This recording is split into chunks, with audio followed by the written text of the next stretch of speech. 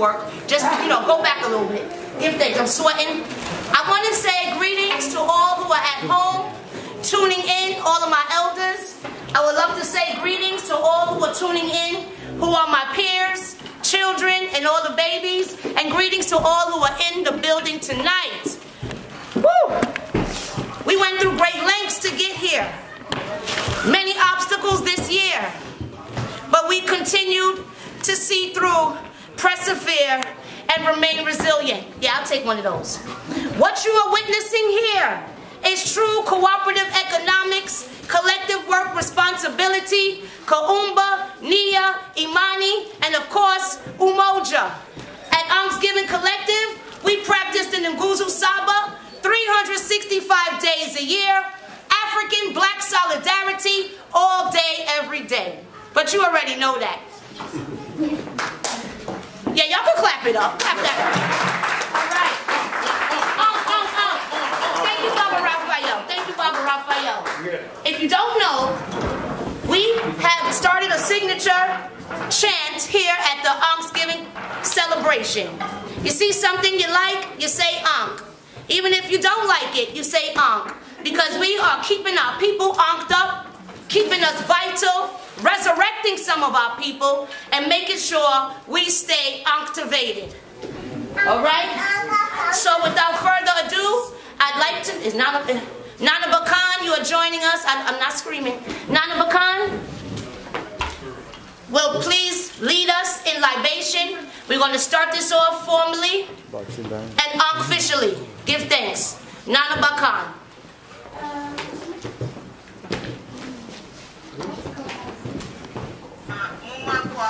Welcome. Blessings to each and every one.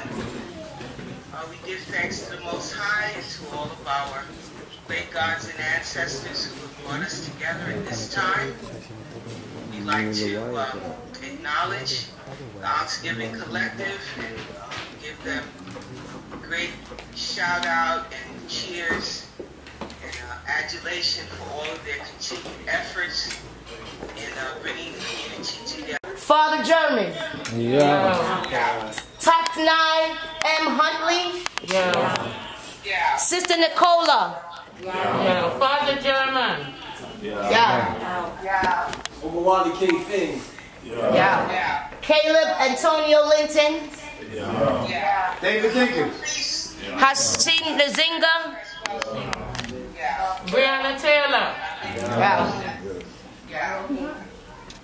Lucy Edmond. Yeah. Oh, yes. Yeah. And the Mayor David Dinkins. Yeah.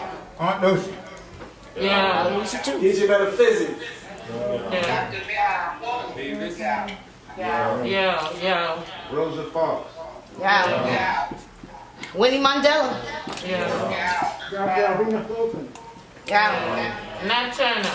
I say, yeah. I say. Patrice Lumumba. Yeah. Stephen D. Cole. Just gonna pour the water in here, signifying I don't want to drown this aloe. Ella Baker. I say, yeah. Nina Simone. Yeah. Janet Rawlings. Yeah. And all of our ancestors. Daddy, names we Maxine. have called, names we have not called. We ask for your blessings, your guidance, protection, and your strength. We pay honor to you on this day, and we ask that all be well with all of our families, all people in our community, in our nation, our African nation, and in our race. Let this plague that has covered all the land be lifted, that you and your great powers, you pull it all together and dispose of it. Take it to the darkness where it has come from. We're praying for healing for all of our people, for all of our families, for all who have been stricken with this COVID-19 virus. We ask you that you pray for us, with us, and you stand with us at our front, at our back, at our right, and at our left. Help us to heal us for all those who have gone on. They will be our eyes and our ears, and they will come to us in our dreams, and they will bring us messages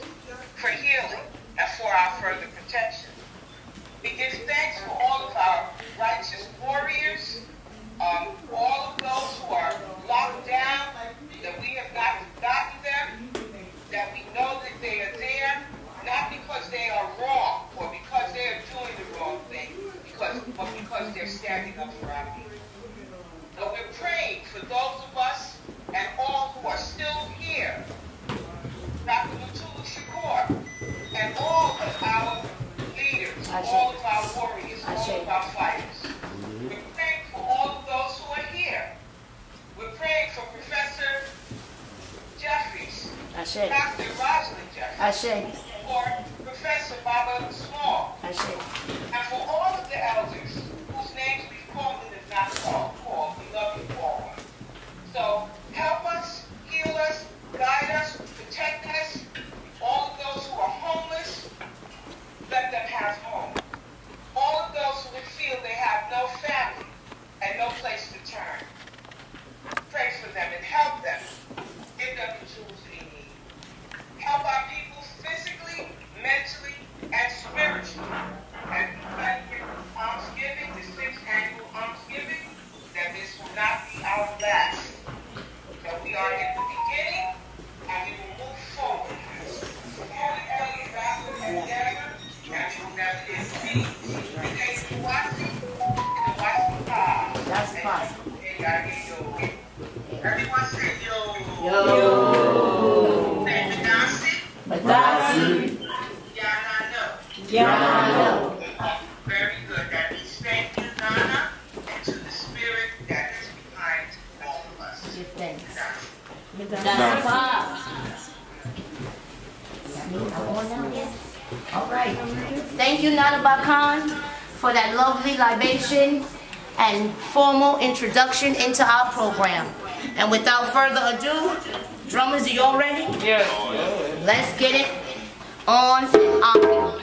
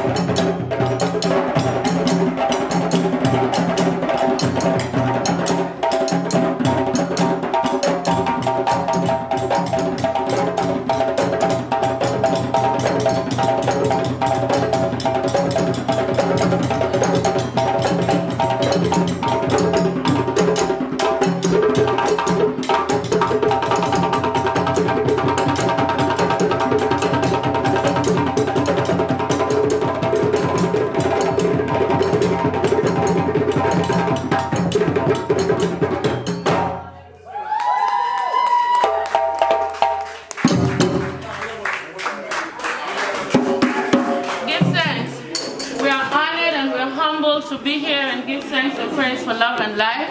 The next piece is a piece from Mama Fabian Miranda, which will be presented by Purity Naila. Make your voice go out now. I am focused, I am centered, I am disciplined. Yes. I have pride in myself. What? Pride in myself. I have a body and a mind. A body and a mind. My spirit lives inside. My spirit lives inside. I am connected, connected, connected to the drums. I am connected, connected, connected to my family. Connected, connected, connected to myself. I love myself. Don't push me, don't shove me, put no one above me. Love me, protect me, I am an African child.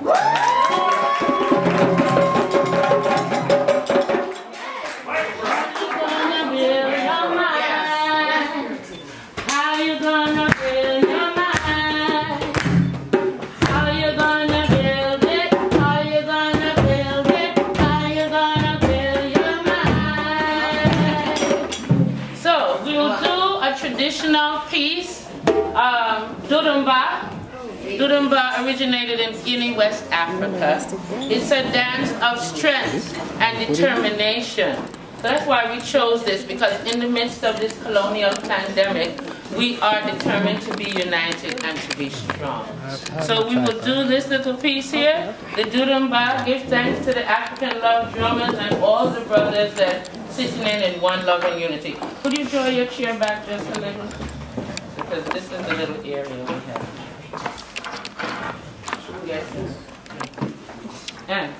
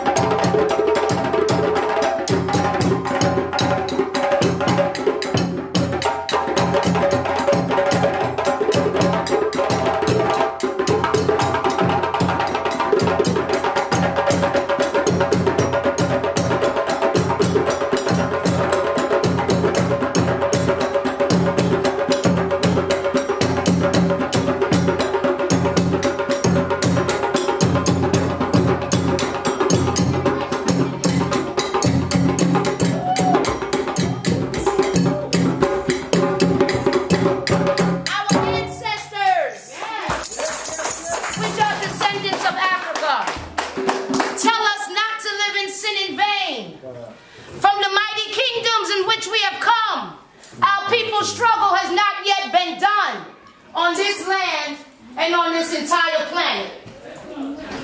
Black people give us this day with our daily praise, that we will use our past to help construct our future.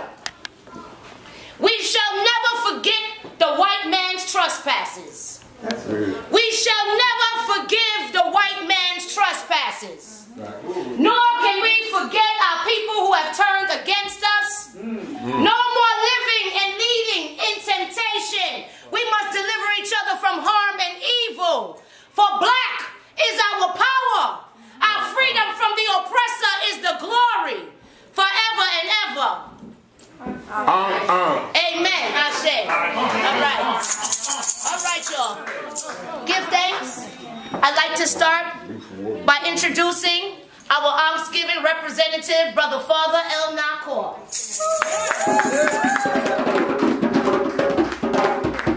Peace and blessings, and more Ankhs.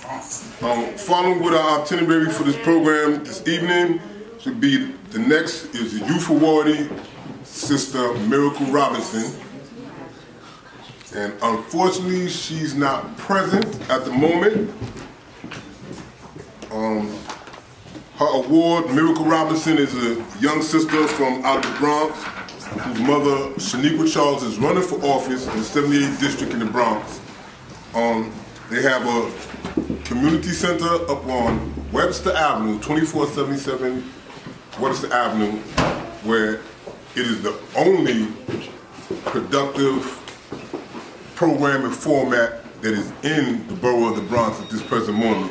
They feed the hungry on a daily basis. They help mothers with children, and it's an extensive program for children, similar to what the Ankhsgiving Committee or Collective is doing for the community as well. It's a nation-building format at the Center for Shaniqua Charles. Miracle Robinson is not only one of the youngest entrepreneurs in the country. She has her own business. She makes clothes. She also has Style by Miracle, which you can find on Instagram as well as Facebook. She also performs. She's a great poet. She's an activist. She has been a part of just about everything that her mother has done, from prison reform to community activism, building things in the community for the growth and development of the children, specifically black and brown children. Speak up, please. I think they have to speak up a little louder. Yes, as I was saying, that Sister has her own business. It's called Style by Miracle. She makes clothing. She does cosmetics. She's also a poet. And to my knowledge, she's doing her first album this year. I don't exactly remember the name of the album, but she's definitely one of our key youth awardees. We have an award for her. And as I'm going to read what the award says. Do you have the words? Yes, I'm going to read it out. Our youth award reads, Ankhsgiving Youth Award reads, Ankhsgiving Certificate of Recognition on this day, 27th of November, 2020. It is with great pleasure the Ankhsgiving Collective presents Miracle Robinson in honor of your outstanding continuous contribution towards promoting and preserving our culture. We acknowledge, encourage, and support all of your efforts towards the liberation of our people. Give it up for them. And so we have a next person. Next we have the Zayak School with the Ankhs. Oh no, they didn't bring the Ankhs yet. So we're gonna move forward, sorry. So our next one is Quadro on keys. Alright. He's using me? He's gonna use this, the keyboard over there, the piano? Oh, okay. Are we ready for him yet? Alright, drummers. Give us some music in the meantime, please, little drummer. Alright, listen. Off the record, y'all.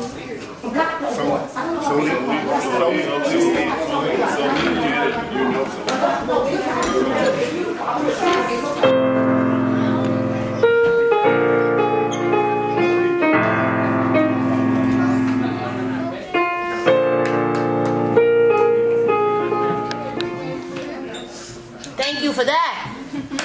Right. Let this young without giving him his proper Ankh introduction. It gives me great pleasure to announce to you Quadro on keys.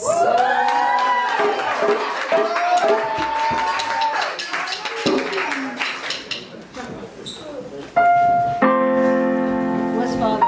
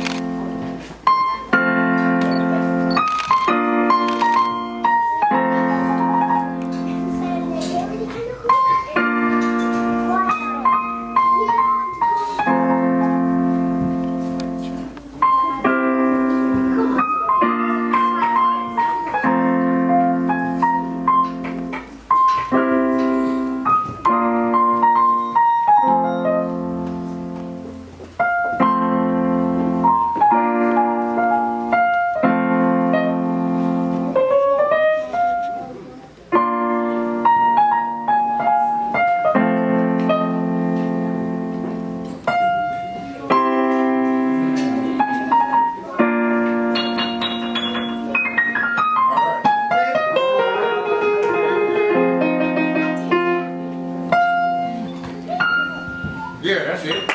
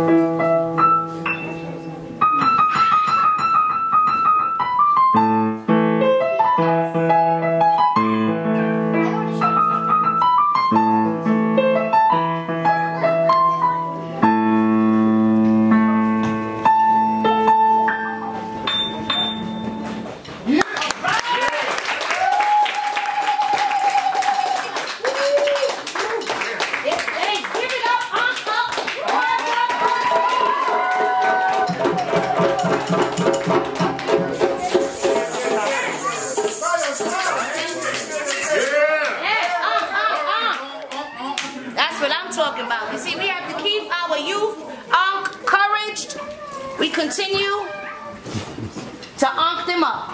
Give thanks. Somebody's waiting in the view. How you do? Edit them? Yeah. Okay. All right. Give thanks. Ankh, and more Ankhs. Our next presenter is Queen Mother, Dr. Rosalind Jeffries.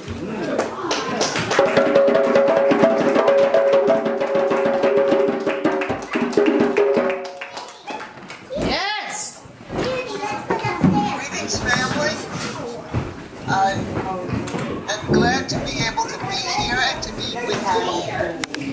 Thanks to Nana, Raka, and to the words that we've heard from Father Elkanah, knowing that he has been working and giving of himself to help to feed the hungry, and including in it the mothers, the parents, and the fathers. This is Ankhsgiving, and Ankhs need to give life. So that's what we're about, giving life and not death. In this period of the coronavirus, we are the ones that have resilience. We are the survivors. We are the ones. Of the coronavirus, we have to know who our God Creator is. So that if by chance something happens to your mother, your father, your family, you yet can survive by the power of Almighty of Jeet Nyame, who's called Chinyame amongst the Ghanaians, who's called Ama amongst the Dogon, who's called Oloromare, Olurun, Ileda amongst the Yoruba, who's called Onkulunkulu in the south of the continent, who's called Mzambi amongst the people of Central Africa. So that the descriptions of these all aspects of who God Supreme is, when you collect them all, the Islamic people will say the 99 accolades of God Supreme. And the Christians will come behind and they will have endless names as door opener, way maker. And indeed, Ankhsgiving is what we do. We give thanks. Why? Because God inhabits the praises of his people. God inhabits the praises of his people, her people. The mother aspect is never left out in the whole equations. We know that in the divine kingship system, it's the women that get together to decide whose son will sit on the throne as the successor of the Ashanti Hene, of the King of Kings. And so we are so grateful for the family of Deni Zulu, of Kamati Zulu, all of the people, Nana Bakan, all of the ones that brought the traditions of the Akan from Ghana into the Americas. And we went there to find what we could and bring back what? Ankhsgiving, so that we could give praises. And at the same time, we do it with the economics, we do it with the culture, and we do it economics, culture, and politics. So that's why I did call Kwame Nkrumah. So we call the Pan-Africanists who, when they had the scramble for Africa, Europeans coming to take over the entire continent, we had warriors who understood that you had to be sober and work your way through with the ancestors. We understood that people didn't understand Kwame Nkrumah, what he was doing when he was building Tema, the city of industrial power, knowing too that we in America would be living in the industrial power with all of the inventions and new inventions, the solar energy that we use to raise the crops and solar energy for electrical currents. We have currents that is even more so like the Volta Dam in Ghana. Like as great Zimbabwe, the waterfalls. Oh, what a great people we have come from. You know, there was a famine in prehistoric times, and that famine was called, we know it from the Metanetra hieroglyphics. It's written about, called the famine stele, prehistoric. Apparently the Nile River Hapi was drying up, and it gave no nourishment, there was no crops, and the people were dying in a pandemic. And so what did they do? They found Ankhsgiving. They went to the south, to the origin, the southern part, and they found out a whole ceremony of giving thanks. You cannot leave God out when you want to do something progressive. And so in that famine, they found a way to thanks and continue to give thanks from the depth of their being, their heart, and they brought the formula back to Kemet. And so thus, even before the pyramids were built, we know of our people surviving. We know of a great famine in the ecology around Chad, around Niger, even the Nok people in Nigeria, and they were dying out. The paleontologists went looking for mastodon elephant bones, but instead of finding the bones, they found thousands of bones of black families where they were dying during that particular time. So this is just to say that there were many famines throughout the history, and look at us today surviving. We survived doing what? Giving thanks for the green pastures, for the still waters. We give thanks. We give thanks for the grass, and I am thankful for the plant. Look at this plant, beautiful plant that was given to me by the Ankhsgiving. We think about the flowers, the different types of roses, the carnations, the sunflowers. We think about the lotus blossom, the sweet smells. We are thankful that we can go to the park and to see nature as it is. We go to the supermarket. Children, when you go to the supermarket with your parents, give thanks and look and see how beautiful the coconuts are made. We're saying that put on your mind those things that are beautiful, lovely, and are of a good report. A good report, because it takes you through giving you the joy of life, the joy of family, the stability that you need to continue on. Look at the lusciousness of the tomato. Look at the coconut. Look at the pineapple. Look at the pears. Look at the variety of many apples. And then look at the variety of us. Look at the beauty in your own parents that take care of you. And so that part of our education within the black system is to teach the children to see the beauty in their parents, their uncles, their aunts, their seniors, their wise people. Look at how they have struggled through and managed to continue so that you might have life and have that life in abundance. Oh, grateful, grateful, grateful we are. Because if we go too much on the negative with unpleasant energy, digging up all kinds of endorphins in our systems, etc., those are the things that tend to pollute the blood, but we want the joy of life. Thank God for children.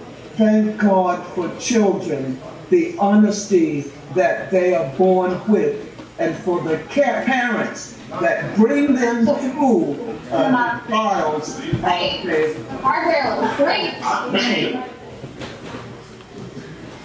the trials of the children's problems, takes care of the mumps and the measles and all of those. So when you hear about the coronavirus, don't be too sad. We are sad for our friends and our people that have passed away, but always know that you have the keys to survival. What is it? It's your testimony.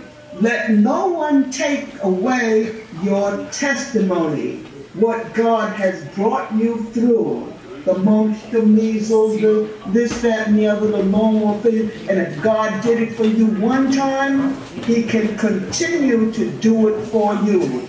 And the greatest of all things is the great love, because God loves you so much, so much, so much, because you were created in His image. Always keep that in mind. Thank you. Yes. Queen Mother. Thank you, Queen Mother. I may have to leave a little bit and then come back. And then I have to do, but I may leave a little bit and come back. Okay. And then also try to hook in tomorrow. But I thank you for all of the wonderful. Thank you. I thank you for the gifts, my balloon right here. I'll be here all day, today, tonight, tomorrow. Yes. And I'll be seeing you again. Thank you for weaving the products that come from those who are developing their economic systems. Here's what I have. A wonderful, wonderful present that's made out of turkey patterns, so that we are reminded of that. We are reminded, too, of how the educators have had to bend over backwards in order to raise our children the way they are. We know that the black schools from CB, you know, in the old days, we know about the black schools from Sophia Matabuti. That was in Chicago. Like, this is one of the booklets. We remember Amos Wilson and the books he wrote.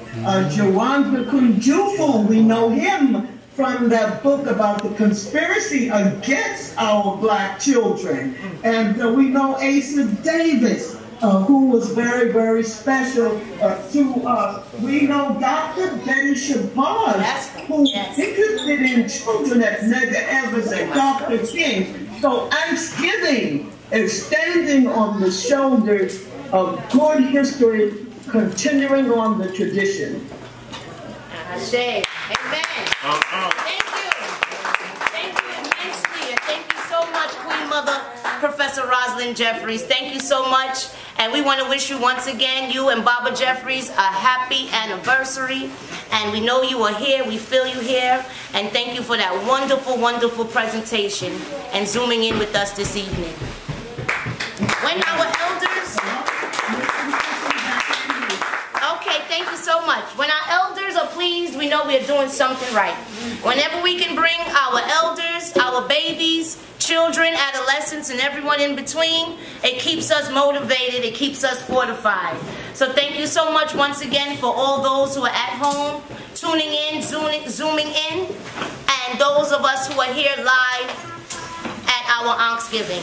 Next, I'd like to call another beloved brother of mine who has been very, very active. I think I know this brother maybe close to 20 years, more than 20 years. And he has been not only a good brother to me, he has been a huge supporter of our Ankhsgiving efforts.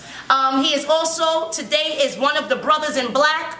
We always have brothers in black at our programs, not as security, but to keep our people feeling secure. It is important to see strong black men give thanks. So I'd like to call up my brother, Mtembuzi Rafi Makuna.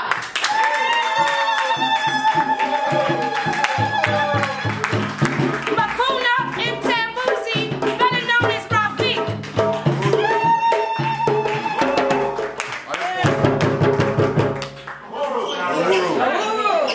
I just want to start off by expressing appreciation to Sister Murr. I've known Sister Murr since 2003, so that's like 17. We got 17 in, and you know, I met her parents, and I think that the way in which they, you know, raised her and groomed her helped to provide her with the kind of insight to come up with the idea of having an event like this, the Ankhsgiving collective, like building a collective. And with that, I think that as a collective, I think that all other organizations need to join the collective so that we can all basically like form like a strong revolutionary and cultural formation.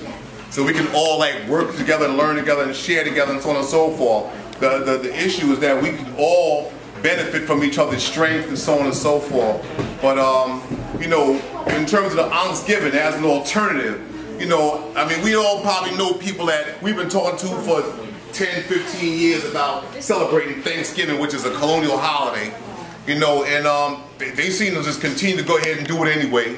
And you know, like really the history has to do with, okay, they had this little pilgrim thing and all that kind of stuff, but a few years after that, they were celebrating this big, they had this feast, they were celebrating the massacre of the people that had welcomed them. You know what I mean? And that narrative is controlled by the same people who control our children, the education that we've got and our children got and so on and so forth. In fact, they control the circumstances that surround our existence completely.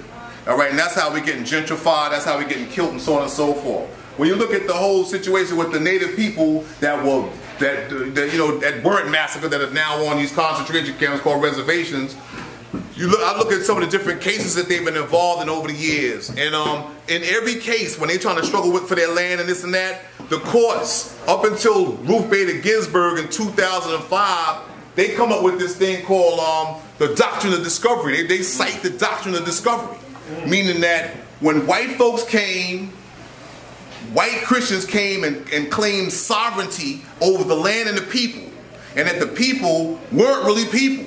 Y'all were just, y'all just had the right of occupancy. Y'all didn't have any rights as human beings or as residents of the land. So what happens, they come and they take their land for this, they come take their land, they gentrify us, they kill us. So at the end of the day, the Native American, I'm not knocking them, they going through their little struggles and so on and so forth, but in this particular day and time, you know, we have built and we're continuing to build an organization that is established to gain self-determination. We're going to struggle until we're free. We think that self-determination is the highest expression of democracy. All right? Not the democracy that they talk about as far as like you could vote for either Biden or Trump or whatever, blah, blah, blah, right? We want to fight and build the kind of world that we want for our children and for ourselves. And I say for ourselves because it would be cowardice of me to make a statement as if to say, we're going to leave it in my children's hands to fight this battle and so on and so forth. I'm going to do it. We're going to do it. We need to start today. So what I like to do is I like to invite everybody to get down with building this revolution. You know, where I'm a member of an International People's Democratic Uhuru Movement. That's a grassroots organization. That's the kind of organization where all the masses can get in and they can contribute whatever time, energy, resources that they want to contribute towards advancing the African Revolution. All right? But in the course of that, you're learning more and more about this strategy for how it is that we're going to do what it is that we have to do, which is to gain self-determination, is to get free. All right? We're under a revolutionary organization, which is a little more disciplined and so on, and that's our leadership and so on. But at the end of the day, our objective is to get every African throughout the diaspora free. We got people all spread out throughout like Latin America, you know, Africa, New Zealand, this, that. All people that are not, that are colonized right now and in the same situation that we're in. Because we are, despite the fact that we might get a couple of dollars at a job, and we could go into Bergdorf, and we could get whatever, blah, blah, blah, this and that, and we could go get drawn and get a Cadillac. We're colonized. We're domestic, we're domestic, we're colonial subjects. We're a domestic colony in this country, and we are not free.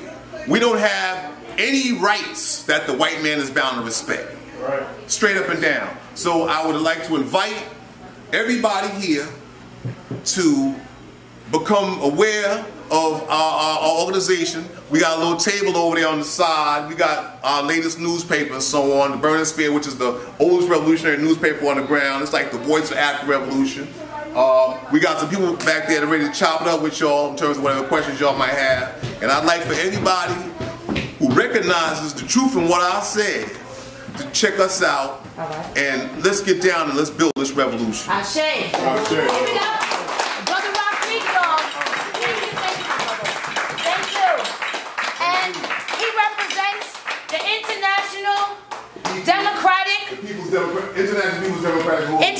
People's Democratic Uhuru Movement. And with that being said, I'd like a drum roll, please, as we're about to call up another honoree. Ooh, that rhymed, right? Can I get a drum roll, please? Calling up honorees. A drum roll, please. We calling up honorees. Hello. It is traditional with the International People's Democratic Uhuru Movement to say Uhuru, and Uhuru means freedom. I'd like to hear y'all say a great big Uhuru as we welcome up this brother who has been more than diligent. He has been more than selfless. He checks up on us. He has been a secretary, a treasurer. He has been, oh, this is beautiful. Thank you. Now while we're introducing the honorees, I'm not going to say too much. I'm going to allow this brother to come up here and speak for himself. Please give it up. Give a strong Uhuru for this brother, Vice.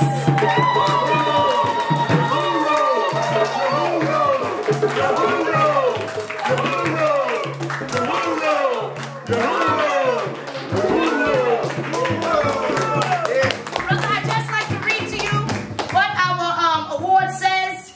Unfortunately, well, you know, I told you, right? Yeah. So let me just let you know. I'm going to hand it to you. Yeah. Very quick. Remember I said go ahead. Touch wood! Touch wood! Touch wood! Touch wood! wood. Touch wood. One Africa. One nation. One Africa. One nation. One nation. One Africa. One nation. One Africa. Ease that way too. E Africa. Ease that way too. E Africa. E Africa. E Africa. Thank you.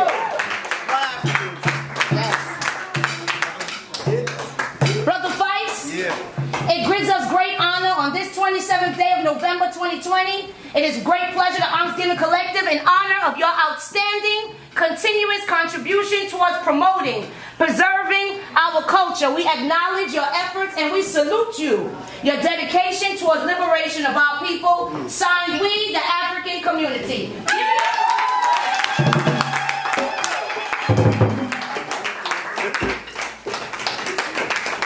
Yeah. I got it. Yes, you know, we extend the olive branch. I'm in the right spot. I'm in the right spot. I'm good. Hey, man. So I want to give a real huge salute to the Ankhsgiving Collective. The brother said Ankh, and more Ankh. I'm going to say Ankh exponentially. Yes. You know, I'm extremely honored, and I'm kind of speechless, but I'm going to try to muster up a couple of words just to show my appreciation for the folks that are here, the people that are home. So I want to give salute to my leadership, Chairman Omali Eshatella, founder of the African People's Socialist Party and the Rural Movement, and my direct leadership, President Columbai and Danette, who's actually running for office in St. Louis, Missouri right now. So we're going to post some links up so that our people know what's going on. But there's a misconception that black folks don't stick together. You know what I'm saying? And these misconceptions are put forth by colonizers who our division, you know, helps aid them in their colonialism against us. What we're saying is we need to be an organized people. We need to be fighting for self-determination. Our people, we're not really concerned with racism. We're concerned with power. Because power is a real thing that keeps the state from murdering us in the streets, like they did in Philadelphia, like they do last week, like they do every single damn day. It's the same colonialism that's responsible for the deaths being higher when it comes to COVID-19 for African people, which is nothing more than a colonial virus, because our people are dying every single day, and here these people are acting like they really care about us to take these protocols and what have not. That's why we have our own protocols that we utilize inside our own organization, right? We got to take each other, because nobody's going to take care of us but us, you know? And I implore everybody to join organization. Join organization. Join organization. You come out here as an individual, the state will murder you. You know what I mean? You come out here as an individual, you are unprotected, you don't have no security. So whether it's the Ankhsgiving Collective, join organization. I want to employ everybody to join the Uhuru movement. The International People's Democratic Uhuru movement. We say Uhuru because Uhuru means freedom is also welcoming and agreement that we use amongst our comrades. And ain't nobody gonna fear us but us. Not no Biden, not no Kamala, not Obama, and the rest of these people. We gotta understand clearly that there's such a thing as colonialism that says, you know, when they can't dominate our people no more, what they do is send somebody out that look like us, to trick us, to dominate us. That's the only thing stopping us from us getting our freedom, or the sellouts, and white power itself. So we got to be able to recognize black power and white face. And I'm so grateful that the comrades are able to recognize what we need to do to actually get free. You know what I mean? We got to get organized. That's it. You know, I said a couple of sayings earlier, and I don't want to take up too much more time, but I'm extremely honored and inspired to see other people here, the people tuning in, my comrades in the background. Uhuru to Kemba, Uhuru to Set, Uhuru to Rafiq, Uhuru OG Malik, Uhuru Arandi, who's not even here, but he's here in spirit, Uhuru Stella, Uhuru Mur, Uhuru Ankhsgiving Collective, you know what I mean? Uhuru African people all over the world. Uhuru to the elders, Uhuru to our youth. Yo, we got it, I'm telling you, more than ever. There's no excuse, no excuse. They ain't coming to save us. You see what happened with Katrina. You see what happened with Sandy out here. I implore you. We gotta get free. We gotta get free. That's the only way we're gonna have some real Ankh in our, we're gonna have some life. You know what I mean? That's where we're gonna get that Ankh. We gotta get free. You know what I mean? I think I've exhausted my time, and again, I'm just extremely appreciative, inspired Shout out to my fiance, Avani. I ain't forget you.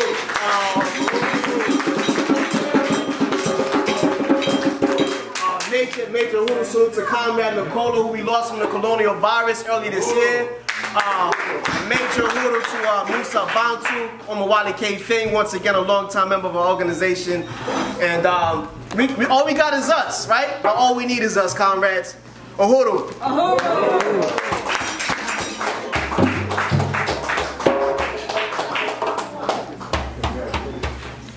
You can't see it. I'll tell you what. Yeah. Brothers in black. Brothers in black. Okay, I'm gonna give you some help with the waters that's coming in, the waters. All right. You mean I'm gonna give that. Give it up for Brother Feist once again, y'all.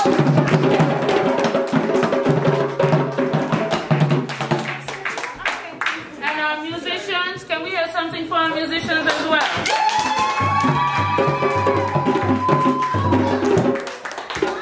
We can't do too much without our youth. Give thanks and praise. Now, over 100 years ago, the most influential man, black man in America, started the UNIA movement. He was able to organize and galvanize millions of Africans worldwide. Yes, he had a plan, you know, and without saying too much more, I would like to, we are very honored and humbled to have before us the president of the UNIA with us today, President General Michael Duncan.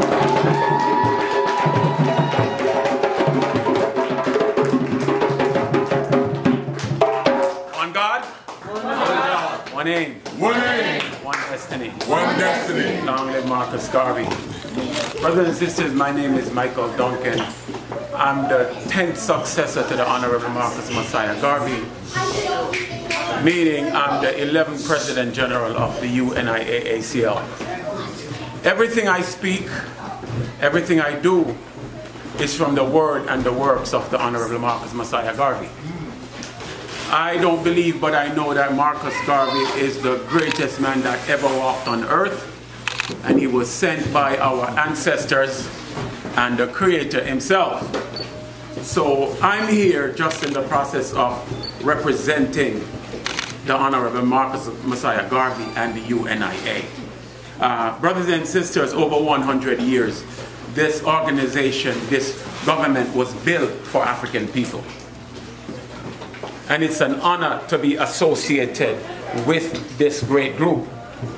For me, I am thankful just to being here. I was born on the island of Jamaica, came to these shores when I was 14. At that point, I realized that after taking the time to read the philosophy and opinion of the Honorable Marcus Messiah Garvey, I realized that I was in fact not a Jamaican, but an African born in Jamaica. That's right. That has just changed my life since the age of 17, living in Brooklyn until now. And brothers and sisters, we are here to put back the UNIA. What happened after they destroyed the Garvey movement? What they made sure that they separated us. They gave a lot of us money to create organization so we wouldn't organize under the same banner of the UNIA anymore. In 1919, 400 leaders of the world got together and they say to themselves, are we going to let this one man destroy what we built? So at any means necessary, they had to get rid of Mr. Garvey. But what Mr. Garvey said, he said truth crushed to the earth must rise again. And we as African people, we are rising that truth. Brothers and sisters, we cannot say that we are free and we're still wearing the clothes that they gave us to wear. That's why my clothes is made in Liberia with the red, black, and green on it. We cannot say we are free and we are worshiping the same way they taught us to worship. Brothers and sisters, their God is not our God. Their Bible is not our Bible. Brothers and sisters, we have to get our own. Mr. Garvey said, what man has done, man can do. We taught the world.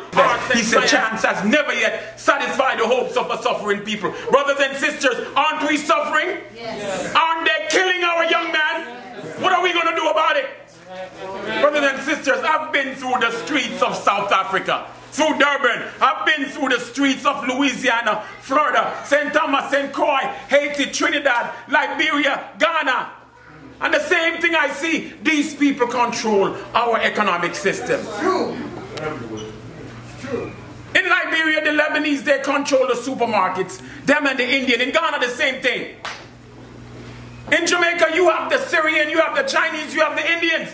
But it's no different. I look where I live in Southeast Queens. And who control the supermarkets? We don't. So what we did, I organized 200 of us. And we put $1.7 million together. And we opened the Rock. We opened the Rock. It's a wholesale black supermarket owned by black people, by us, brothers and sisters. Each and every one of you should be shopping there. Because we cannot say the man is killing us, but then we're financing him. From buying from his supermarket, it doesn't matter where you live. Come to the Rock, where it's owned by African people, controlled by African people manage it, and African people are going to benefit from it. We can't say we are free and we want freedom, but we keep going to them and spending our monies with them. Find our institutions and make that difference. That's right. Brothers and sisters, Mr. Garvey said, we must let Africa be our guiding star, our star of destiny. Yes. That's why my home is Liberia. Yes. Brothers and sisters, I just came back from Liberia. Yes, welcome. I booked a flight on the 7th of March. I went to Liberia. I had a return flight on the 21st of March to return.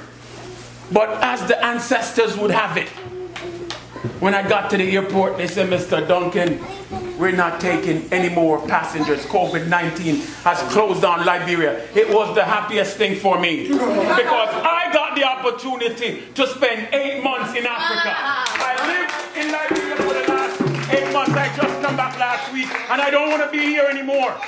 Because brothers and sisters, while I was here, my pressure was going up. It's hard for a black man pressure not to go up in this country. My sugar level was going up. My weight was going up. But 8 months in the sun, getting that vitamin D, all those things have somewhat declined. The hypertension, the weight, everything.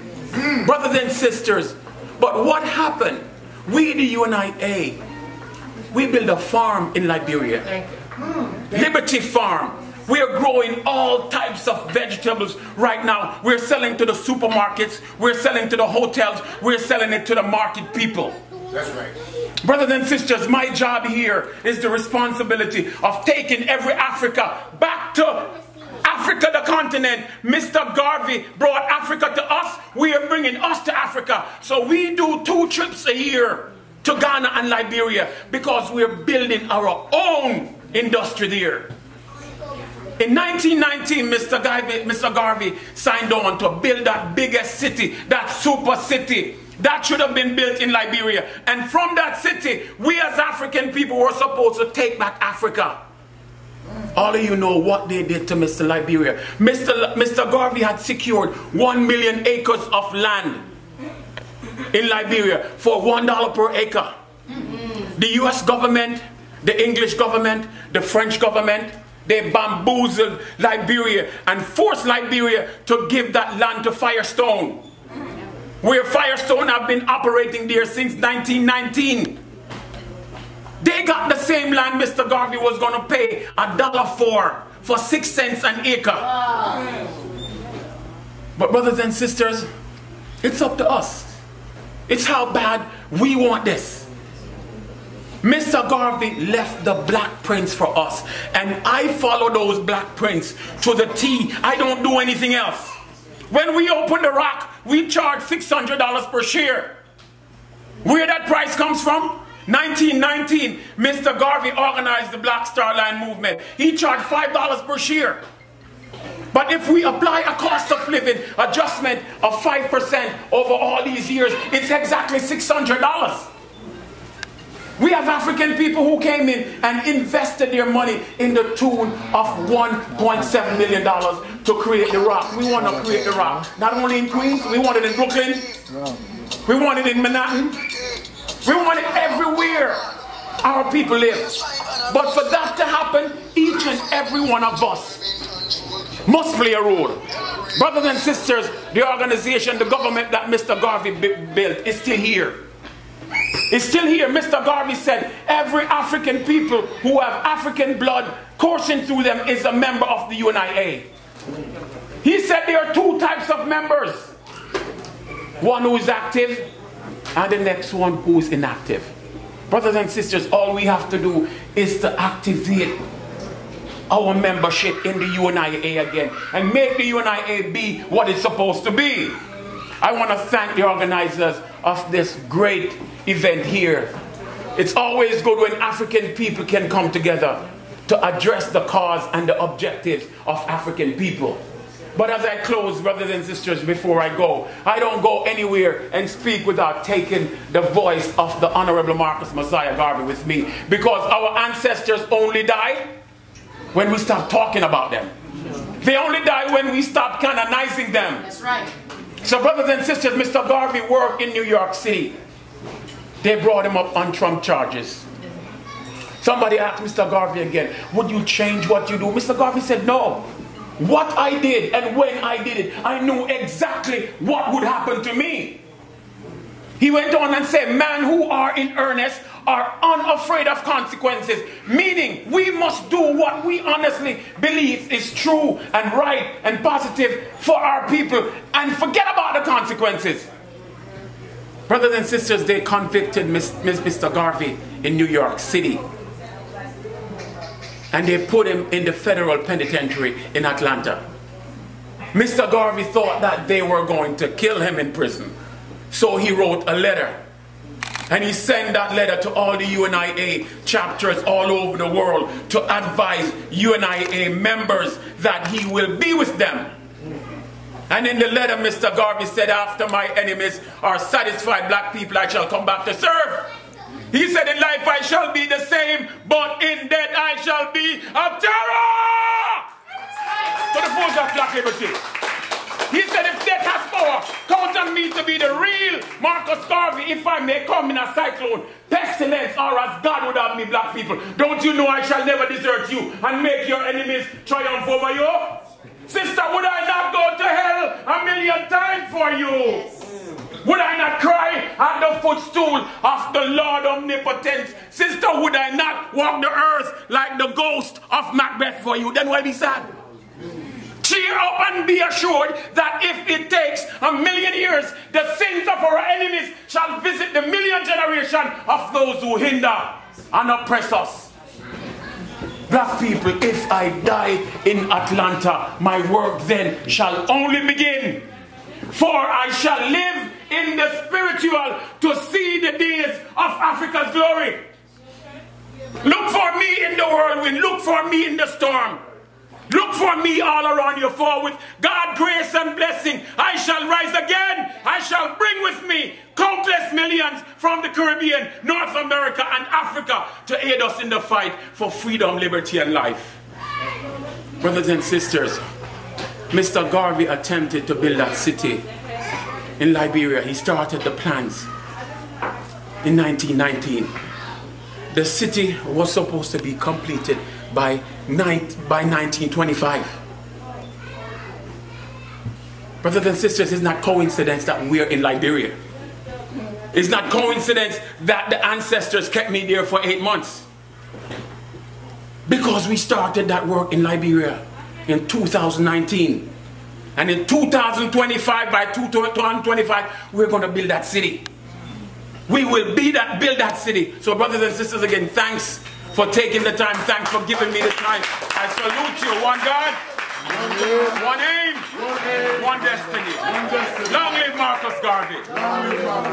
Thank you. Thank you so much. Thank you so much. Mr. Shepard, welcome back. Welcome back. Thank you. And I love having a book for your sons. He has some beautiful sons. I would love to. Marcus and Andrew Duncan. Yes, yes. And we're having an award for them as well. Thank you so much, y'all. Give it up again for Papa Mike.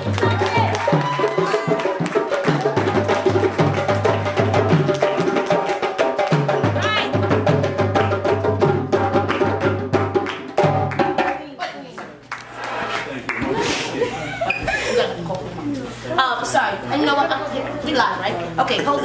My apologies. I just wanted to take this time to announce that Ankhsgiving, we do it for our people. We love our people, but we cannot do it without our people. And what you see here are various organizations coming together. Once again, we give our love and honor to the Honorable Michael Duncan from the UNIA. We give our love to the brothers and sisters who are here from the Uhuru Movement, the International People's Democratic Uhuru Movement. We have people here from African National Science. Shout outs to Brother D. Shout outs to Village House members who are here also. Powerful pioneers in the building. Black Panther Party and the United African, everybody is in the building. We give thanks and praise. I apologize for not knowing all the acronyms, but once again, none of this can be done without us all. Shout outs to Veggie Grub, who brought some beautiful, wonderful grub here. Thank you, Sister Rootsy. Shout outs to Zayax. Zayax, we had some of the young children from Zayax. Shout out to Q Butter. They made some beautiful Ankh Awards. Where are y'all? We need the Ankh Awards. They're on their way. Shout out to Damo, who did the beautiful job with the steel pan. And give thanks again, brother at Zayax, Q Butter, for the wonderful work that y'all are doing. Sister Stella, Sister Botanica, and all that y'all are doing with our beautiful youth. We cannot thank you enough. And we look forward to seeing those Ankhs when they get here. Also, we want to shout out African Love Institute, who gave us the beautiful dancing and drumming. Thank you, Baba Raphael, as well. Brother Tuckles, who are in the building. I want to take this opportunity real quick. I just want to call up, Is anybody... to the front, somebody oh, shucks, that's my car. Hold on, I gotta go. I gotta tell him to stop my car. Hold on. Also, shout out to Malika Ali for those beautiful brownies and Princess Keeswa. No. You moved my car. Oh, yes, you moved my car. Next performance.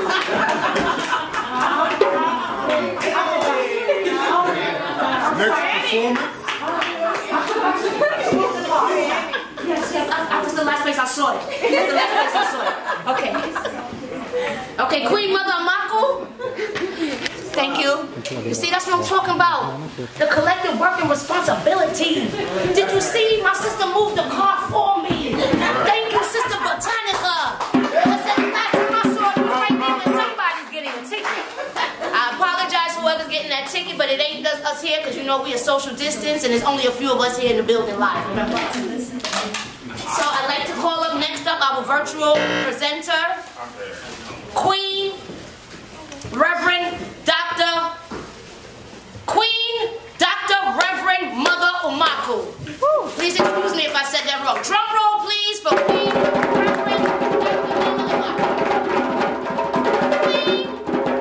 Reverend Dr. Queen, Reverend Dr. Mama Imaku.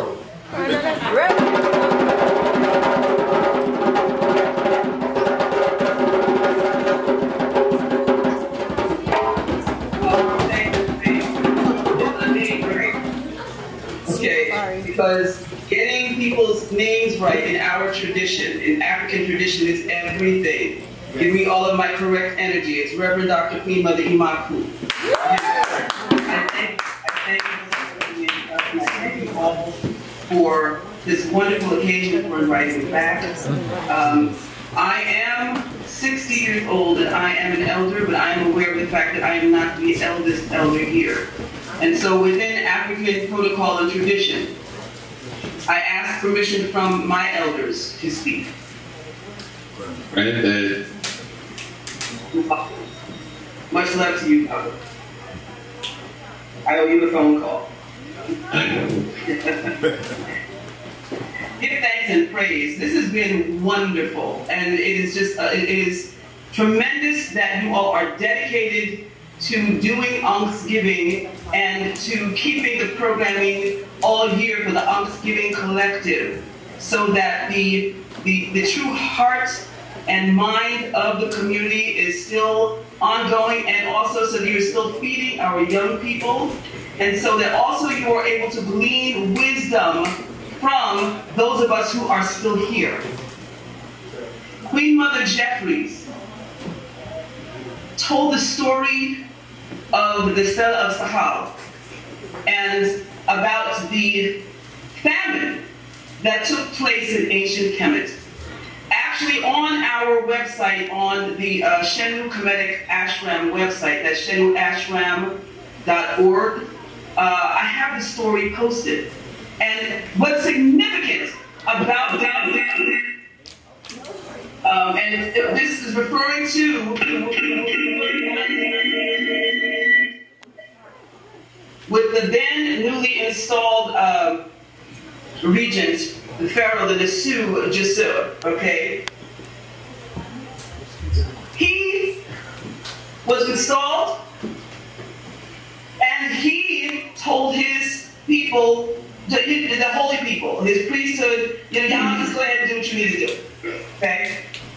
And what was written in the sacred writings that their ancestors left behind were the rituals that were necessary to do and the offerings necessary to present to Kanu, the Nishur who opened the floodgates of the Haki.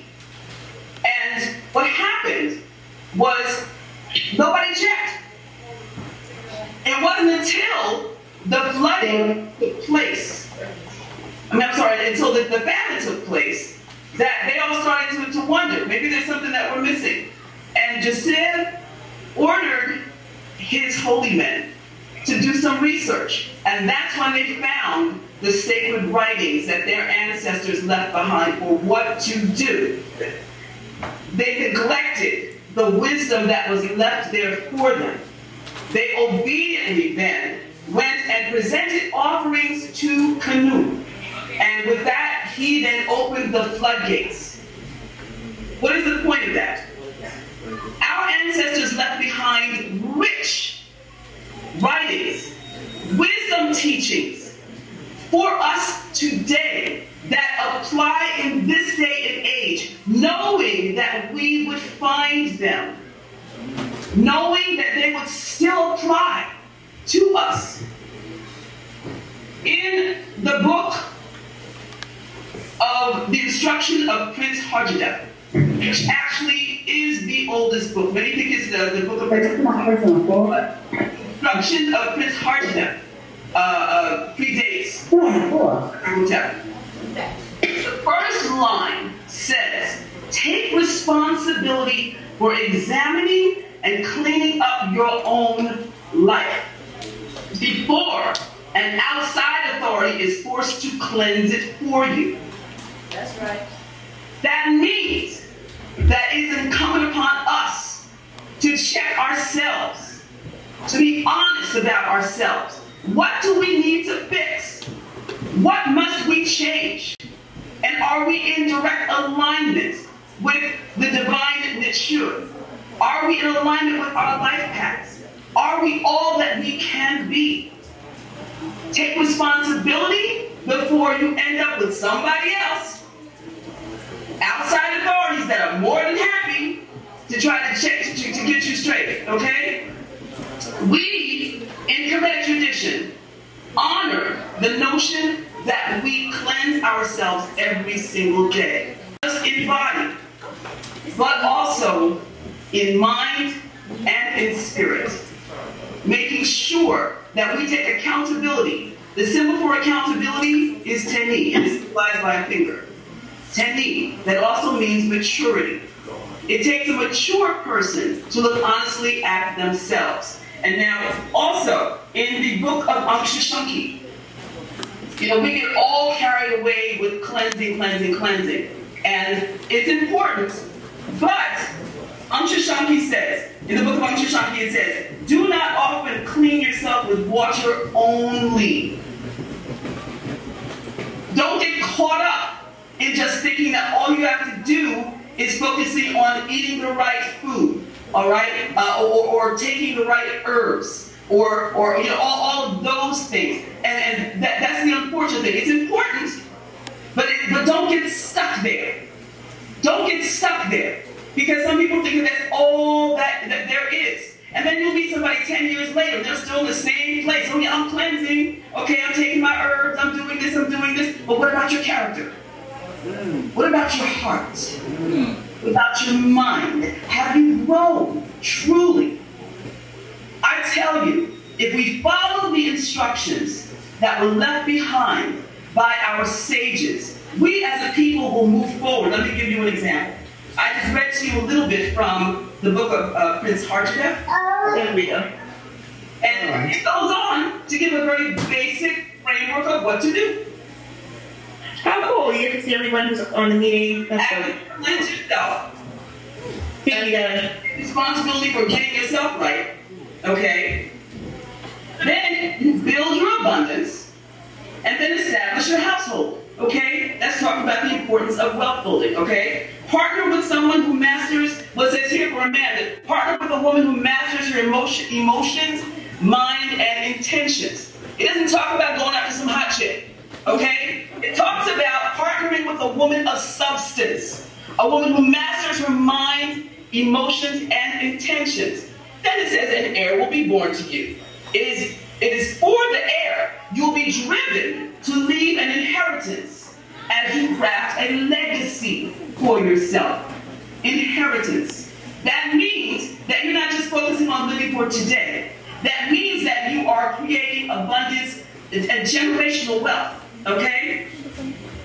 These are the words of our ancestors. Build a beautiful family funerary tomb. Build a noteworthy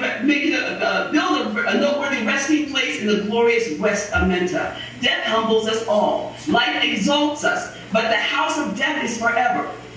Then seek out the well-nourished fields blessed by Hapi, and there you will put your burial chamber. Okay, so that covers a basic roadmap of life. And that's basically the entire book. But what else is there? Very quickly, in the few minutes I have left. And the instructions of Amenemope. And that probably is my favorite book. The book of Amenemope, because it is a book of practical living, but also approaching life from a standpoint of owning wellness and spirituality and practical living, and teaching you also how to deal with people in all different walks of life, as actually many of the books do. But it says here, beginning of the teaching for life, the instructions for well-being. The concept of wellness and well-being came from Nile Valley civilization, from the Haiti Valley, okay? Every rule for relations with elders, for conduct toward magistrates, so knowing how to talk to people who are potentates, okay? Politicians, whatever, all right? Knowing how to answer one who speaks, to reply to one who sends a message, so as to direct him on the paths of life, to make him prosper upon earth, to let his heart enter its shrine, steering clear of evil, to save him from the mouth of strangers, to let him be praised in the mouth of people, made by the overseer of fields, experienced in his office, and so on and so forth. These are rich, rich teachings going on. There are so many different things, such as the guardian of the mother of the god, inspector of the black cattle of the terrace of men, who protects men in his shrine. Going on. But let me just jump to another book really quickly. The book of CEMOtap, one of the most well-known books. As it says, be not arrogant because of your knowledge. Take counsel with the ignorant as well as with the wise. For the limits of knowledge in any field have never been set, and no one has ever reached them. Wisdom is rarer than emeralds, and yet it is found among the women who gather the grindstones. If you are a leader, this is one of my favorite passages. If you are a leader, and this is truly a leadership book, the book of CEMOtap. If you are a leader and command many, strive for excellence in all you do, so that no fault can be found in your character. For my 8, the way of truth, justice, and righteousness is great. Its value is lasting, and it has remained unequaled and unchanged since the time of its creator. Do not terrorize people, for if you do, nature will punish you accordingly. And more. Just a few more.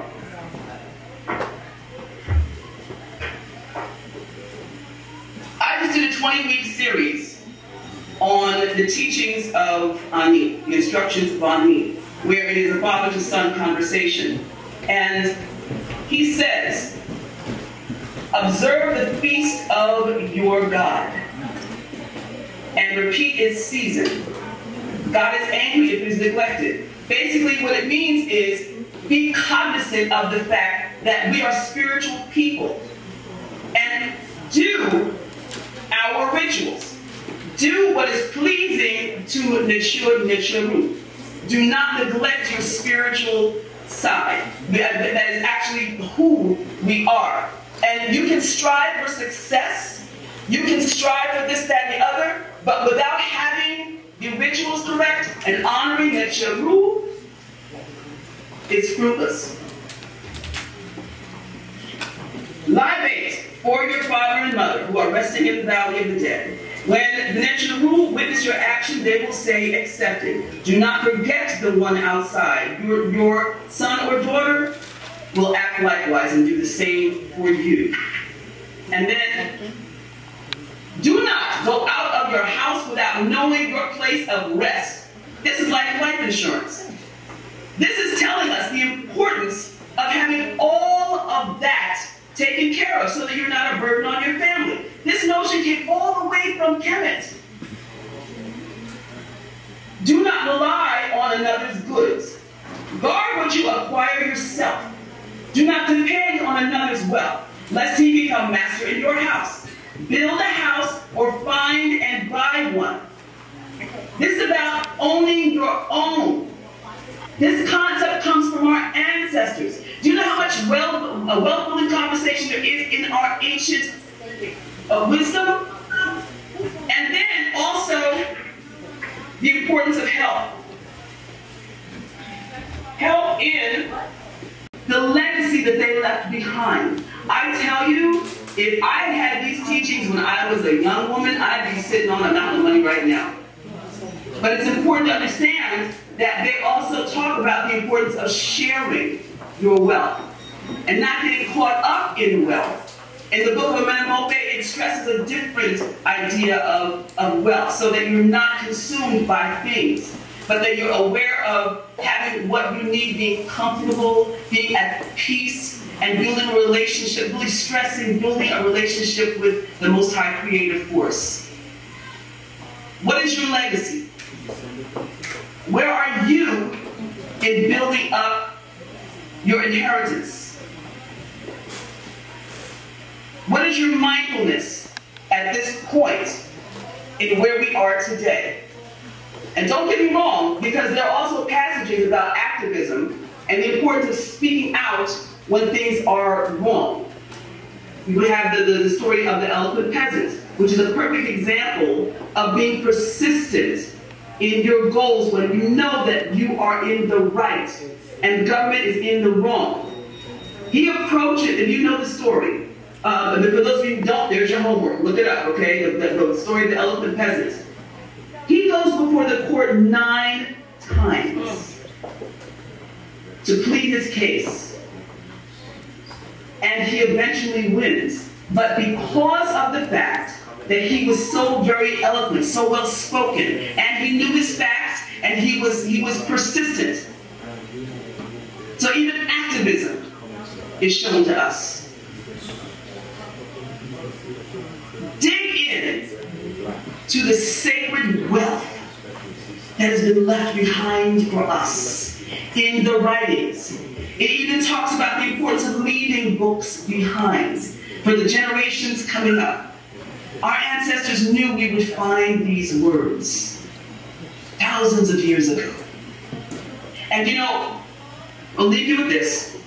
The funny thing in the book of the instructions of Ani, after Ani goes through all of these great wisdom lessons, even telling his son, listen, this is how you deal with your boss who's pregnant, okay? This is how you deal with your wife. He tells him how to respect his wife, that he needs to respect his wife. There are many writings regarding that too, and how women should be respected, wives should be respected, relationships should be respected. and that women should be loved. That's right. Adorned. That's right. And Treated like the gold that they are. After all of these instructions, Auntie son basically says, yeah, Dad, that's cool. You know, I mean, these are really some wonderful words that you're giving me. But see, that's you. I can't live up to that. I'm not describing Auntie. I'm me. So that's cool, you know, but you can just keep your information to yourself. And Auntie answers him basically by saying, when you are mature, then you will understand and come back and want you to see. Be willing to receive the gems that have been given to us. The sacred tools. The state offers everyone surprisingly great rates. Yeah, right. Today's world. From our ancestors all the way to today. Thank you so much for having me. And if you would like to have more information, please visit Shenu. Shenu means the harmonious circle, but it's also the introspective circle. Shenu Kemetic Ashram. Shenu Kibbutz Kibbutz. And that is at shenuashram.org. You can also go to my website at sweetmotherismaku.com. Much love and respect to everyone here. And I pray for your success, for your oneness with the divine, and with your being armed with knowledge of self. Reiki and